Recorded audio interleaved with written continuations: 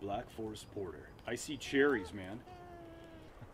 Today we are gonna drink a beer from Annex Ale Project called Postscript, which is a Black Forest Porter, a strong beer.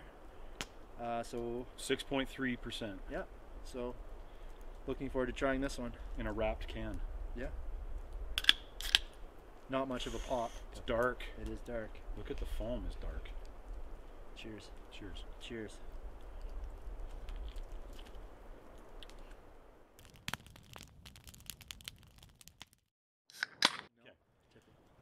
Hey guys, Jeff and Mike here with Buschcraft Bros, and today we're doing a head-to-head challenge. My stick stove against Mike's alcohol stove, so stick around.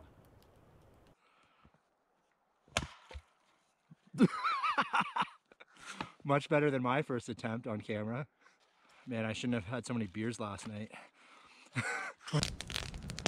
Here you can see sort of the evolution of the stick stove, and we tested a lot of different types of stoves. We had a lot of different designs, tested them multiple times, but they all had some inherent issue where they just weren't trapping heat, and in most cases they weren't getting enough oxygen. That was almost always the problem. So you can see the can stove here on the far right. That's the one that we ultimately came up with. The slits in the bottom provided enough oxygen for the fire to burn down at the bottom, but it also had enough metal on the can to reflect the heat back into the center, which kept that fire hot in there. And then at the top of the can, with the big cutouts, that's where we needed to introduce a lot of oxygen and get big flames. First of all, fuel. The alcohol stove, you will be required to go and purchase some type of fuel. You'll also be required to carry that fuel with you, and lastly, there's always a chance that you could run out of that fuel. Whereas the stick stove, you've got fuel pretty much everywhere you go. You've got an unlimited supply. You don't have to carry it and you don't have to buy it. So when it comes to fuel, we're going to go with the stick stove. Expense of building the stoves. The alcohol stove really is just an aluminum can, so it's worth about a 10-cent deposit. Whereas the stick stove is just a used can from your house, so it really costs you nothing. However, the alcohol stove will require you to buy, quite likely, some type of fuel. So when it comes to expense, although it's not very much, we'll go with the stick stove. Heat output. The stick stove did have a slight advantage because the can was a little bit bigger. So when it comes to heat output, the alcohol stove is quite likely going to put out a little bit more heat, and therefore boil water or cook what you're cooking faster. So when it comes to heat output, we're going to go with the alcohol stove. Okay. Start. Okay, so same time, same amount. Hopefully I don't, that phone's waterproof, Okay, right? let's talk about the build difficulty. So the aluminum can that's used for Mike's alcohol stove is definitely going to be easier to build. If you found an aluminum can and a tin can out in the forest or whatever in a survival situation, the aluminum stove would be easier to build. Mike built his just with a razor blade. You could probably just use a knife. So we'll give the build difficulty to the alcohol stove. Okay.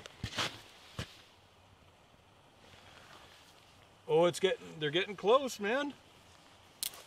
Oh, I think you got a little bit bigger bubbles coming off the bottom right now. Yours is really starting to move though.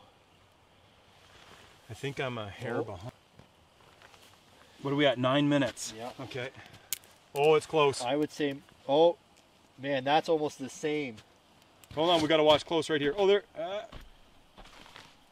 Look, that's rolling. They're both rolling. They're both rolling. That was the exact What? same. There's no way that could possibly happen. Okay, I've got to bring this in here.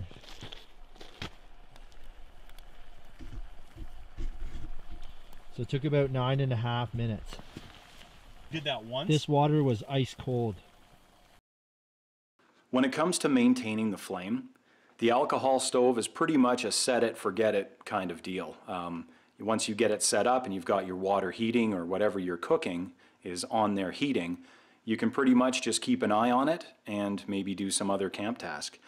Whereas the stick stove requires constant attention. You pretty much have to stay on it the whole time. When it comes to maintenance of that flame, the alcohol stove would be the one to go with.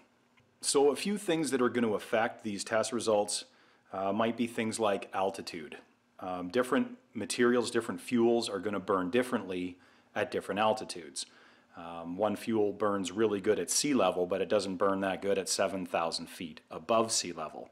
So different fuels are going to affect the outcome, just like different types of woods are going to affect the stick stove. Using poplar, which is a nice light wood, might not produce as much heat as a hardwood. So that's going to affect that as well. In our tests, Mike was using fondue fuel, but there's lots of other fuels that would probably work for this. So guys, hopefully you found this interesting, and as always, if you like the video, please click the clicks, and we'll catch you on the next video. Thanks for watching.